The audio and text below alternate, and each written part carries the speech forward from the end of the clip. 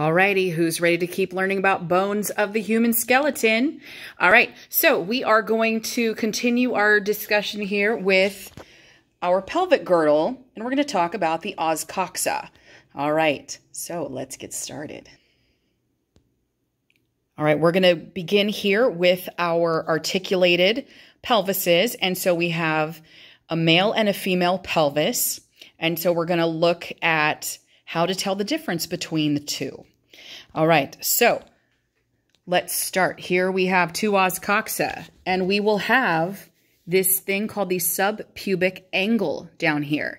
And so this is the pubic symphysis, and this is a piece of fibrocartilage that sits between the two os coxa on the anterior side.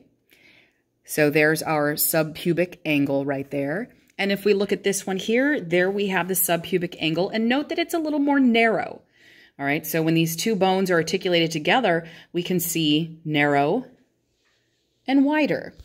Now, if we take a look up here at the top of the os coxa, this is the ilium of the os coxa, and this is the other ilium. The plural would be ilia. And you can see that they kind of flare out laterally, all right, creating more of a bowl shape. Whereas you compare this other one, you can see that these ilia kind of go more upright, all right? And we don't quite have that same shape to this pelvis. And so look inside, look inside, Which one of these do you think a baby's head is more likely to get through? All right, so yes. So if you haven't already guessed, this one over here is the female pelvis, and this one would be our male.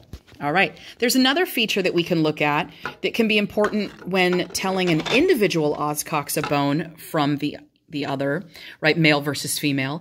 And so it's this little opening or this kind of space right here, and it's called the greater sciatic notch. So look how narrow that one is on the male pelvis versus on our female pelvis, right? That opening of the greater sciatic notch is much larger. All right, so that's how we tell male from female when you have an articulated pelvis and when you have individual os coxa. All right, let's talk about the individual os coxa. All right, let's look at our individual os coxa bones. Okay, so when they're kind of sitting on a surface, we don't quite see fully an anterior versus a posterior versus a medial view, because up in here is kind of, anterior, back here is kind of posterior. If we were to look at them like this, we would see a little bit better of the anterior versus back here, which would be the posterior.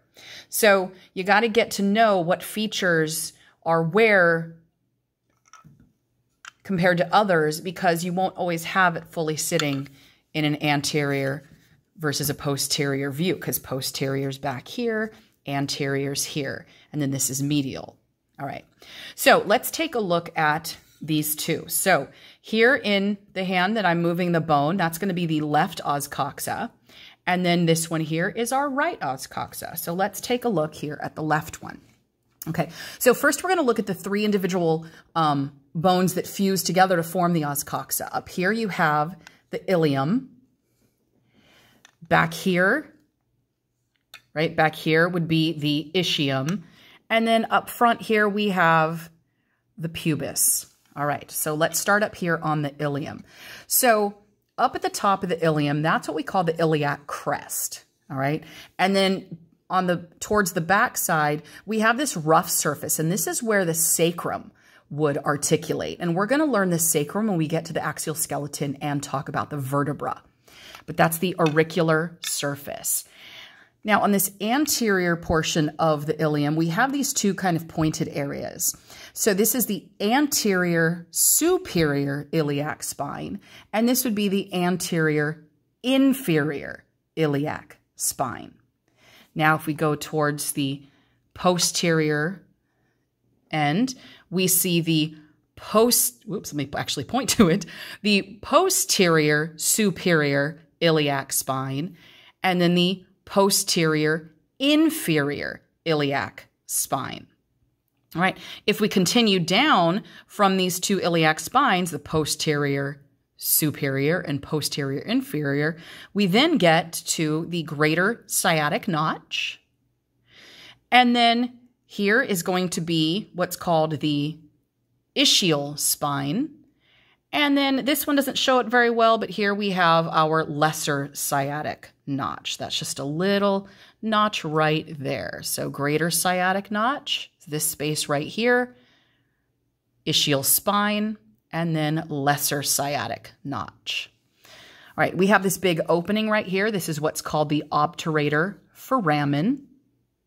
A foramen is going to be an opening. And as we get up here, we can see this is where the pubic symphysis would sit if we were to articulate these two together. Right here, a feature that's actually made up of all three of these bones, this big depression right here, that's called the acetabulum. Now, the acetabulum is where the head of the femur would articulate with this bone. So that's why this is medial over here. And then at the bottom portion here, where we have the ischium, we have this ischial tuberosity, right? Remember, tuberosity is kind of a rough area. So this is the ischial tuberosity. And this is actually what we would be sitting on, right? When you feel that bone in your butt. So if you've ever taken Pilates, they will often refer to, you know, getting on your sits bones. Well, they want you to get up on or move towards those ischial tuberosities that you would be sitting on. All right. So now that we also know a little bit about how to tell the difference between a male and female pelvis and a male and female os coxa, if it's not an articulated pelvis, take a look here at this greater sciatic notch and think, is this a male or a female? Okay, take a look also at, if we were to put this like this, the ilium here, right? I'm not going to tell you, though. That's for you to guess. All right, and that is the end of the os coxa.